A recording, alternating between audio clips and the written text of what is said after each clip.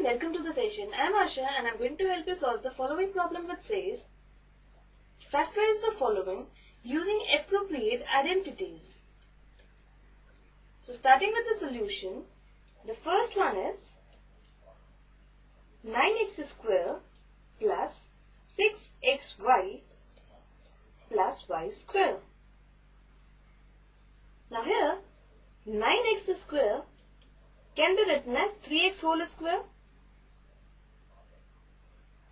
and y square is y whole square, and 6xy can be written as 2 into 3x into y.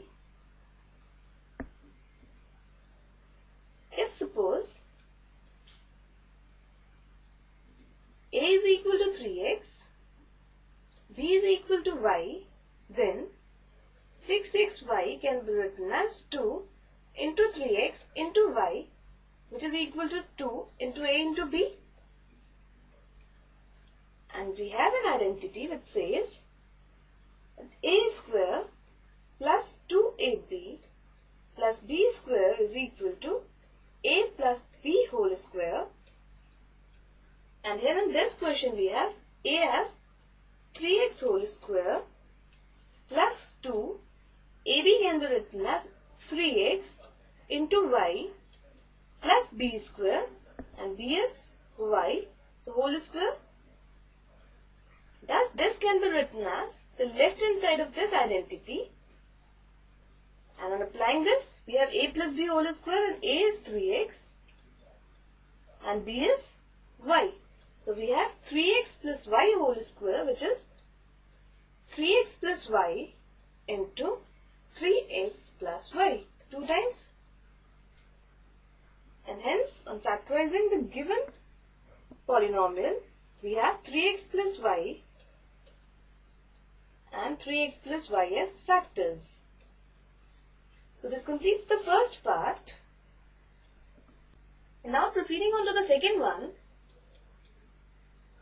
where we have to factorize 4y square minus 4y plus 1. So first let us write the identity which we are going to use in this problem to factorize it.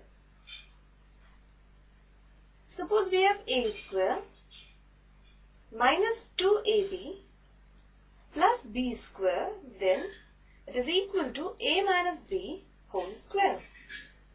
So we will try to write down this polynomial in the form of a square minus 2ab plus b square. So let us start. First we have 4y square. Now 4y square can be written as 2y whole square, and this 1 can be written as 1 whole square, and now writing 4y as the product of 2y into 1 with 2. So 4y can be written as 2 into 2y into 1. So here a is equal to 2y, b is equal to 1, and thus 4y square minus 4y plus 1 can be written as 2y whole square minus sign, and 4y can be written as 2 into 2y into 1 plus 1 whole square, which is the left hand side of this identity where a is 2y and b is 1, and hence on applying the identity we have 2y minus 1 whole square, which is further equal to 2y minus 1 into 2y minus 1. Hence the factors of the given polynomials are 2y minus 1 into 2y minus 1. So this completes the second part. And now proceeding on to the third part, which is x square minus y square upon 100. So first let us write the identity which we are going to use in this problem to factorize it. Suppose we have a square minus b square, and this is equal to a plus b into a minus b. So on writing x square minus y square upon 100 in the form of a square minus b square. So x square can be written as x whole square and y square upon 100 can be written as y square upon 10 square, which is equal to y upon 10 whole square.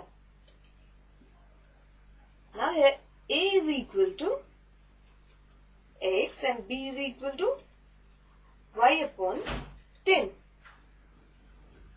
So x square minus y square upon 100 can be written as x whole square minus y upon 10 whole square.